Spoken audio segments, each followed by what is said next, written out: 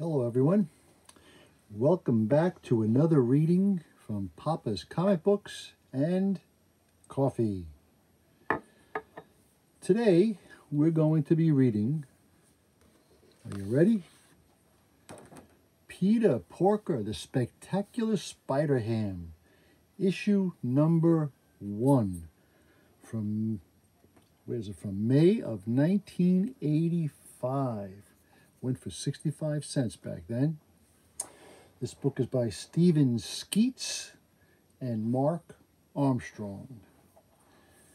Alrighty, and as a reminder, if you're interested in this book, it is available on my eBay page, Papa's-Comic-Books. Alright, well, let's get right into it and see what we can find out. Oops. One more time. All right.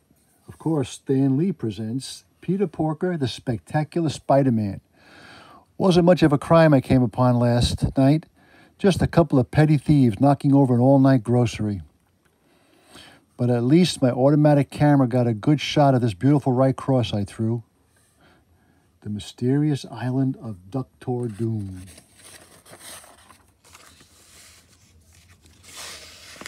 All right, here we go. In fact, all these pictures are great. Good composition, excellent focus, the works.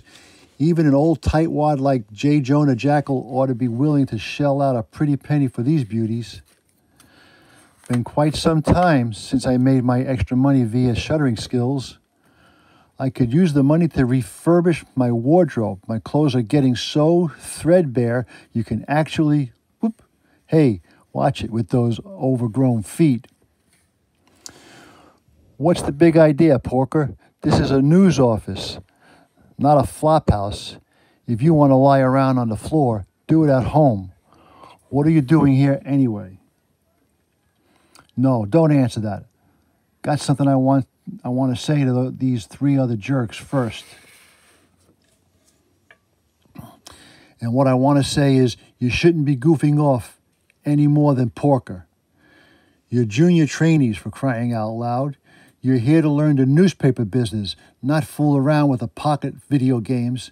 And can this obnoxious racket you're making it so nobody around here can even think straight? Phew. Offhand, I'd say J. Jonah is not the best of moods.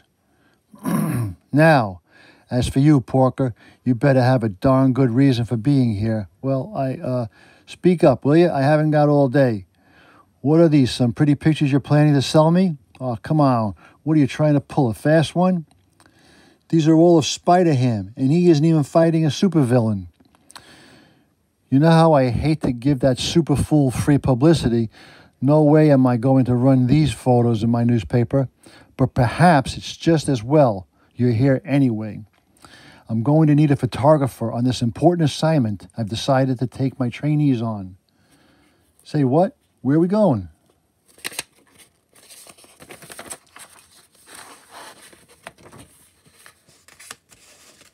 Let's get that in frame. Okay. To investigate the St. Croix trapezoid. Now grab your hats and let's go. The St. Croix? What in heaven's name are you talking about? Good grief, what's wrong with you, Porker? Don't you even keep up with current events? The St. Croix, who sits in a section of the Caribbean where planes have been vanishing, simply disappearing. Oh, you mean something similar to the Bermuda Triangle? Yes, that's it. Now come on, all of you. I've called ahead, got a rented plane at the airport gassed up and waiting. Guess our boss man couldn't be bothered with intros, so allow me, man. The snobby rich kid is J. Jonah's own nephew, J. Jeremiah Jackal Jr. Big ears, here we known by Bunsen, Bunny. And me, I'm the inner city representative Upton Adams Stray. Pleased to meet you. This may be a dangerous assignment, men, but as a reporter, you've got to learn to laugh in the face of danger. Oh, wow. Does he honestly expect us to ride aloft in this crate? Doesn't it even look like it'll get off the ground?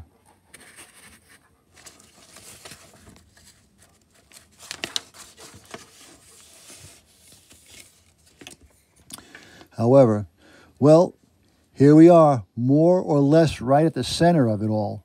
Gads, but this is boring. Nothing around here looks the least bit interesting. But just then, amazing, though it is obviously aeronautically impossible, we seem literally to be flying sideways. It's like a force has taken hold of us, pulling us down toward that small volcanic island. Aha, just as I surmise, the stress of proceeding in one direction while being pulled in another is producing massive structural damage to our craft. I knew it. I just knew it. This plane is worse than worthless. And at the same moment, well, will you look at this? Our latest catch is breaking apart in midair. Well then, you might as well let it go. We really don't need it anyway. I've already got enough planes cluttering up my hideout and more than enough passengers to perform my experimenting upon. And so, whew, that mysterious force seems to be gone. We're safe now. Really, sir, must you be so dense or have you simply failed to notice, even without the force, we're still coming apart at the seams? Whoops.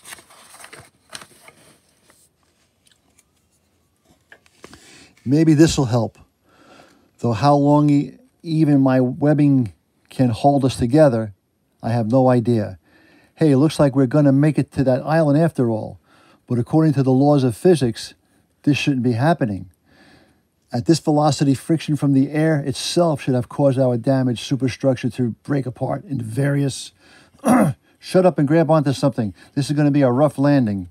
And they cramash. Dag. Last time I let a jive jackal do the driving. An adhesive-like substance adhering here and there to the fuselage. Now, where did that come from? Hey, bro, you coming with us or what?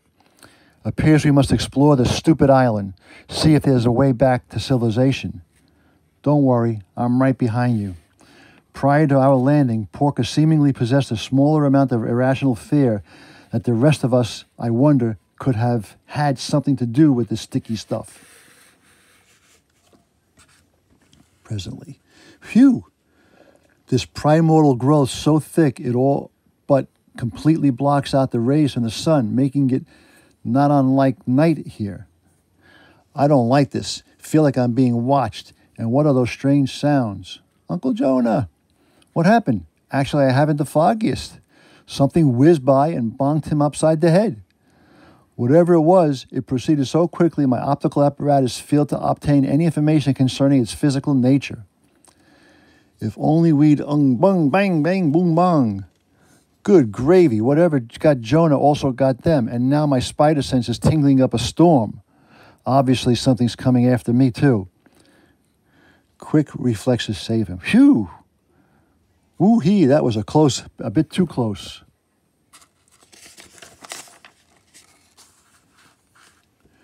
Huh, what's a kangaroo doing here in the Caribbean? Or the Caribbean? They're usually only found in and around Australia. How? Oop, my spider sense again. It's bunk. Ugh. Blew it this time, Pete. Don't just stand there staring, you kick-happy fools. Pick them up.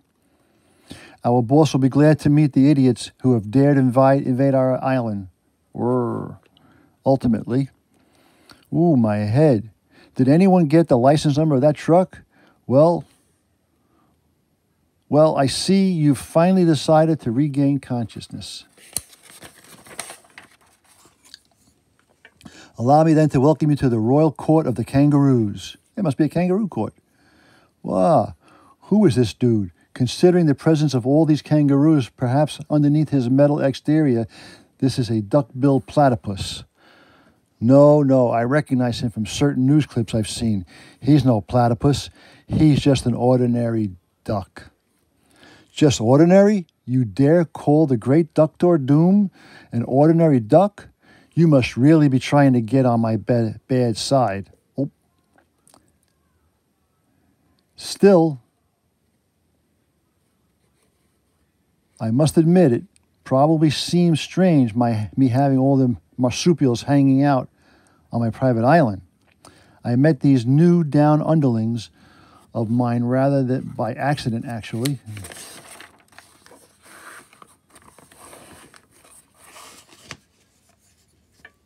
It all began soon after my most recent battle against the stupid supergroup, the Fantastic Fur.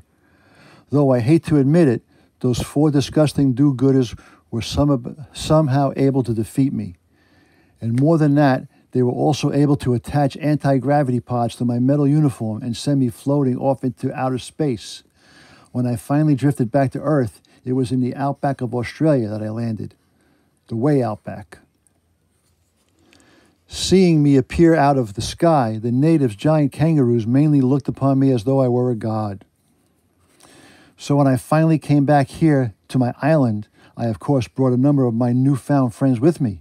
After all, they're strong-hearted, obedient, and loyal.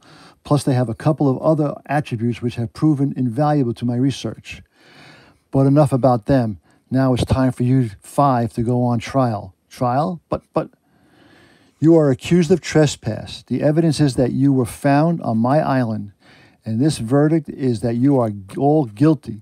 What kind of trial is this? We didn't even get a chance to defend ourselves.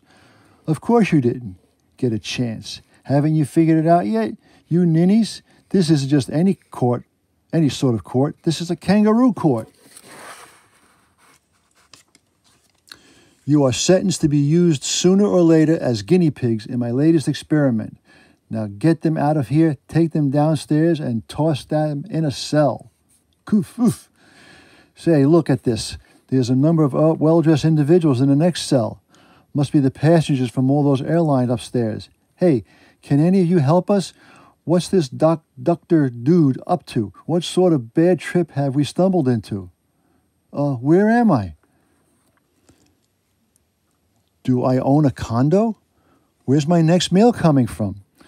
You're never going to get anything out of those geeks, believe me, you. Doom's already taken them up to his lab and performed some sort of experiment on them.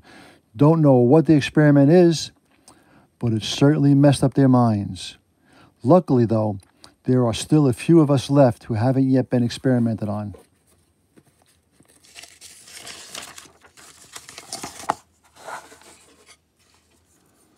All right.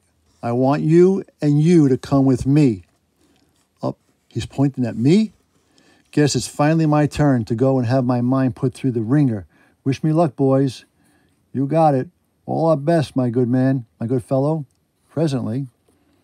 I'm beginning to lose my patience. This group had better work or I believe I have some bad news for you, boss. The kangaroos appear to be reaching into their pouches.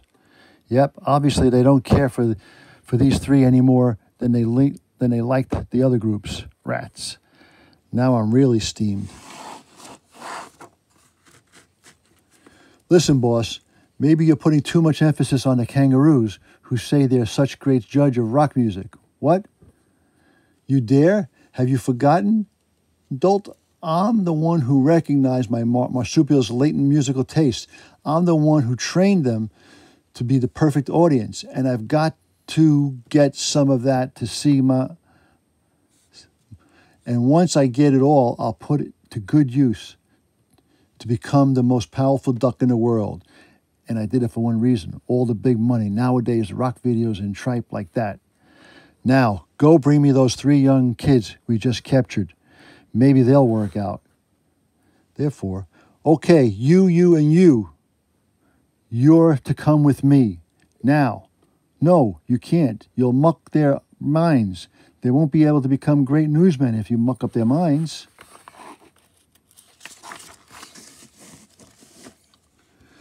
Don't try to interfere, you old fool.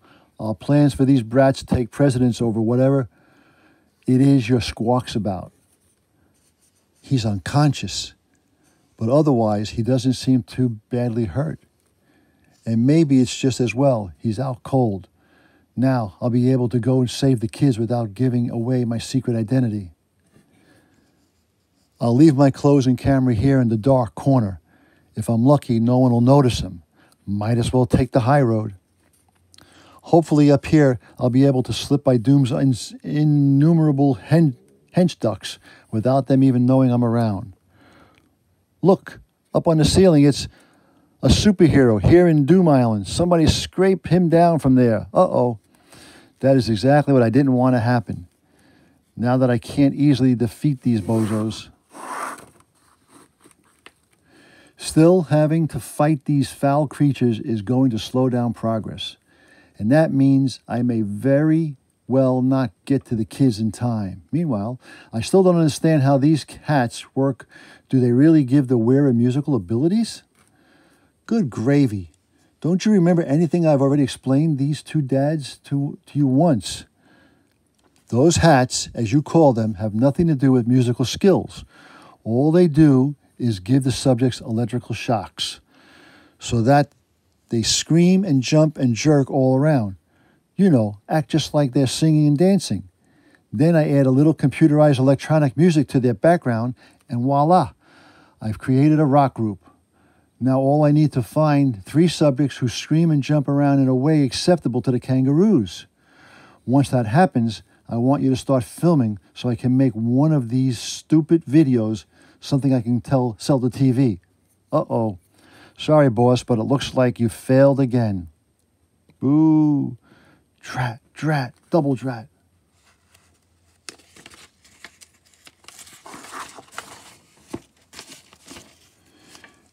And at the same instant, that's the last of them. And there's the entranceway to Doom's royal throne, right up ahead. Wow, a superhero dares invade my private domain? Get him, my kangaroos. Of all the stupid, I've really been a prize chump forgetting all about these giant hoppers.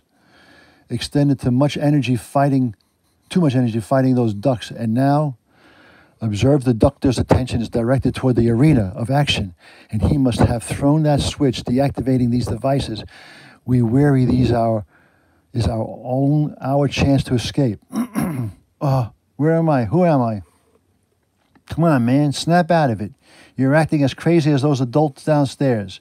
Frightfully sorry, I'm back on the up and out about. Listen, though, is there something you wish to do?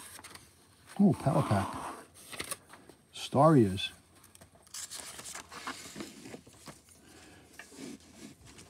We're getting out of here. That's what we're going to do. Being a duck-built-in imitation of your natural volcano, there should be a vent at the apex of this structure. We'll get out that way. Hey, wait, just the smallest increment of time. A giant electromagnetic magnet must be what Doom employed to pull those planes out of the sky. This provides me with a procedural hypothesis.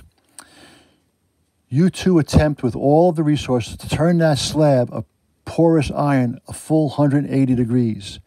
Simultaneously, I'll direct myself downward, see if I can find the source of the current which activates the magnet. Meanwhile, in the basement, why am I always the one who gets bopped? You'd think the fates had something against me or something. Hey, where's Porker? Looks like someone broke him out, and that ingrate didn't even bother to wake me up. Sounds like something big going on upstairs, like a huge Donnybrook or something. Maybe I'd better get up there and check it out. Good grief, those cocoons, these ducks are wrapped up and sure look familiar. Don't tell me. Spider-Ham has somehow made the scene. Then, great jumping banner headlines. Yes, do it. Bash him in the atoms. Logically, this is the proper switch. Rather not terminate at this critical point. Sure hope my compatriots succeeded in their endeavor, or else Spider-Ham will be sorting a two-dimensional head any second now. Ah, yes, the desired result has been obtained. And furthermore, somebody get me down from here. Diligently done, you two. Now observe this additional phenomenon, i.e. the present headcock status of the kangaroos. You ain't the only one with ideas, Rabbit. Dig this. The doohickey the dude twisted to put music to our wigglins. Like they say, turnabout is fair play. An excellent ploy, my friend. If that is an uproar was what you were after, look, we finally found our rock star. Hey, what are you doing? No, don't. Film me. I want to be a star. I want to work behind the scenes. Who would have thought it wasn't a group that Kangaroos wanted? It was a solo act. No, no, quit filming and get me down. I don't want to be a celebrity. I want to rule the world.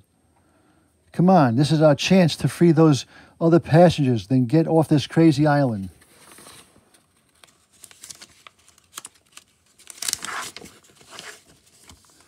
Porker, where have you been? Why aren't you snapping your shutter? That's what a good photographer would be doing. But you guys are headed in that direction. Does that mean we're escaping? Listen, pig, we came here to find a story, and this right here may just be the biggest story of the year. Now start clicking away with that camera of yours, or you'll never work for a newspaper again. Okay, click, click. In-depth editorial plus exclusive pics, a reclusive rock star. The hot Caribbean sun shine brightly upon our modest aircraft as we slowly bank down toward the picturesque island. Recording private. Blah, blah, blah. I don't want to be a star. Ye guys, I just can't stand it anymore. It's been less than a week since we got off his island. I don't want to be a celebrity. And already Dr. Doom is verifying Red Rock legend. But if I hear that stupid so-called song of his even once more, I'll... Oh well, at least here at the office, I ought to be safe from such shillings. Hi guys, I suppose old Jonah has been keeping you quiet, busy lately, with a lot of, hey, what's with all this oppressive noise in here? Don't tell me that's, yep, the recorded sound of Dr. Doom. Don't blame us, man, we don't want to listen to it. We abhor his lower class caterwauling as much as you do. You must consider several salient facts, however. For example, our leader's special report upon the doctor's melodic machinist was translated into 17 separate languages. Just what are you getting at? Here, take a look for yourself. Ever since he made all that money, thanks to Doom, my esteemed uncle has become the doctor's biggest fan. The end. The end. Well, that was a good, quick reading of Spider-Ham, Peter Porker, The Spectacular Spider-Ham #1. I hope you enjoyed it. Remember, if you like this book, it is available on my eBay page, Papa's-Comic-Books. Give it a like if you liked it. Give it a thumbs down if you didn't like it. Send me a comment, what I can do better, how I can improve. Until next reading, remember, with great power comes great responsibility. Out.